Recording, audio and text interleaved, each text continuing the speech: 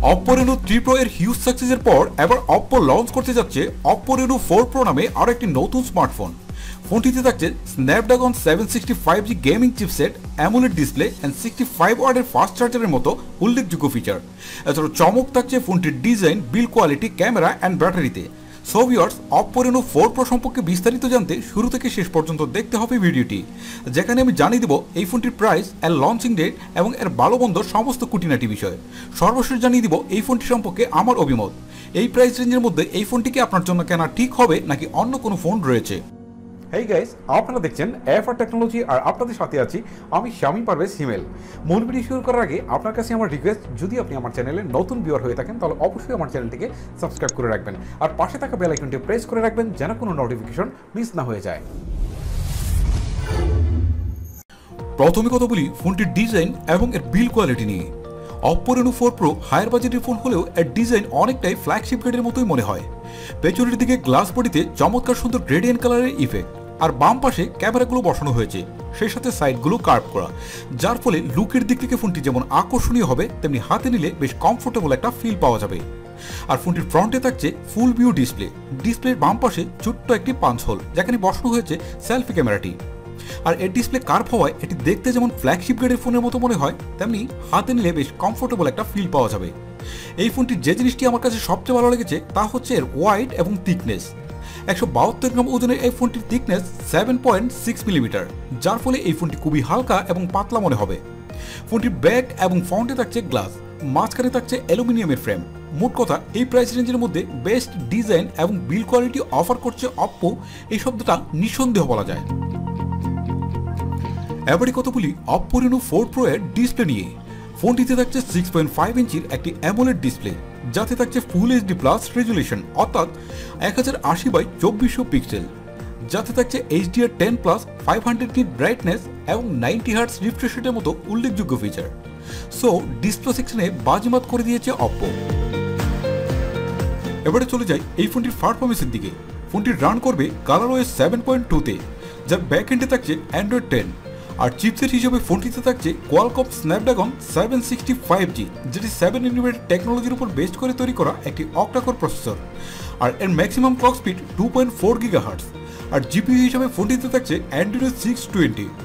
Snapdragon 765G মূলত একটি gaming chipset. So multitasking থেকে শুরু করে যে কোনো প্রকার হাই এন্ড হেভি গেমগুলো এতে প্লে করতে পারবেন বেশ স্মুথলি।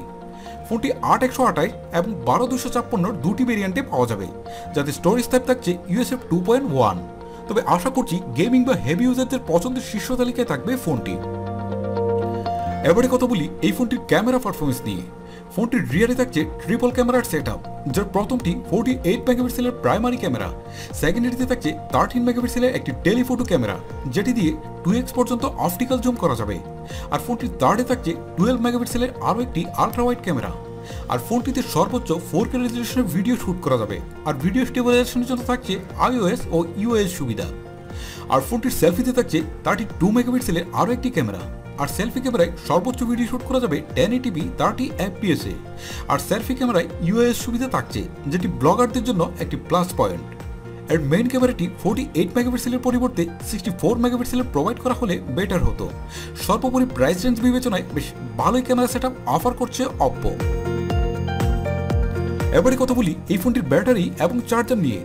ফোনটিতে থাকছে 4000 মিলিঅ্যাম্পিয়ার একটি ব্যাটারি, সেই সাথে 65 ওয়াটের একটি ফাস্ট চার্জার। তবে 4000 মিলিঅ্যাম্পিয়ার ব্যাটারি আপনাকে সন্তুষ্ট করতে না পারলেও 65 ওয়াটের ফাস্ট চার্জার আপনাকে ঠিকই সন্তুষ্ট করবে, কারণ এই চার্জার 36 মিনিটে ফুল চার্জ করতে পারে ফোনটিকে, যা গেমার বা হেভি ইউজারদের জন্য আরও একটি প্লাস পয়েন্ট।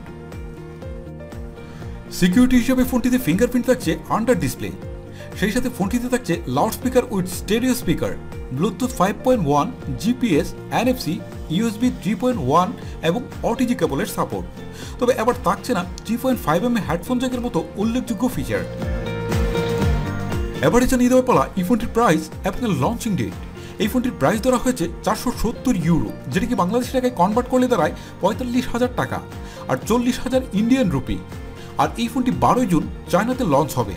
আর আশা করছি এই ফোনটি জুনের শেষের দিকে ইন্ডিয়ার বাজারে পাওয়া যাবে। তার কিছুদিনের পরেই আমরা হয়তোবা আনঅফিসিয়ালি আমাদের দেশেও এই ফোনটি হয়তোবা পেয়ে যাব। ভিউয়ার্স, এবার আমার মতামত জানিয়ে দেওয়ার পালা। Oppo Reno 4 Pro খুবই হালকা পাতলা ধরনের একটি গর্জিয়াস লুকিং ফোন। ডিজাইন ছাড়াও এই ফোনের মেইন হাইলাইটের ফিচার হতে যাচ্ছে এর পারফরমেন্স। মোট কথা, আপনি যদি ডিজাইন, বিল কোয়ালিটি, পারফরমেন্স এবং ক্যামেরাকে প্রাধান্য দিয়ে ফোন কিনতে চান তাহলে এই ফোনটি আপনার জন্য হতে পারে বেস্ট চয়েস। আর আপনি যদি সুনির্দিষ্ট ক্যামেরা অথবা পারফরমেন্সকে প্রাধান্য দিয়ে থাকেন তাহলে আপনার জন্য অন্য কোনো ফোন রয়েছে, যেটি আপনি আমার কাছে কমেন্টের মাধ্যমে জানতে পারেন। ভিউয়ার্স, এই হচ্ছে আমার আজকের ভিডিওটি আপনাদের কেমন লাগলো তা অবশ্যই আমাকে নিচে কমেন্ট বক্সে লিখে পাঠাবেন। ভিডিওটি ভালো লেগে থাকলে অবশ্যই একটি লাইক করবেন, সেই সাথে সোশ্যাল মিডিয়াতে বন্ধু-বান্ধবের সাথে শেয়ার করে দেবেন। আপনাদের সাথে দেখা হবে পরবর্তী কোনো টিউটোরিয়াল অথবা রিভিউয়ে। তখন পর্যন্ত ভালো থাকবেন, সুস্থ থাকবেন। আল্লাহ হাফেজ।